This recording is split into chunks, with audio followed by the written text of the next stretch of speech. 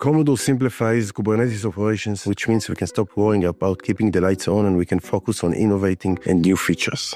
My name is Landau. I'm the Chief Technology Officer at Splitit. Splitit is a global payments company that provides payment solutions to thousands of merchants in over 52 different countries in the world. Komodor initially came in to give us full control over our Kubernetes cluster. This gave our engineers the capability and visibility and control over all development environments and production environments.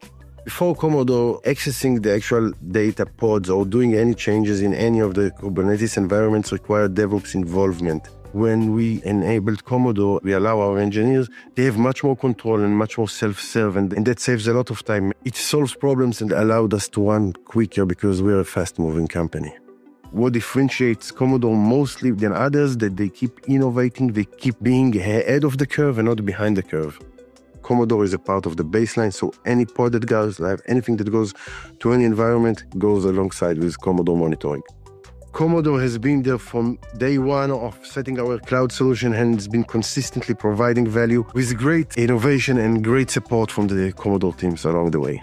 My bottom line statement for Komodor is that if you operate in high-scale production environment that uses Kubernetes, you want to have the tools and the accessibility and observability to control your clusters.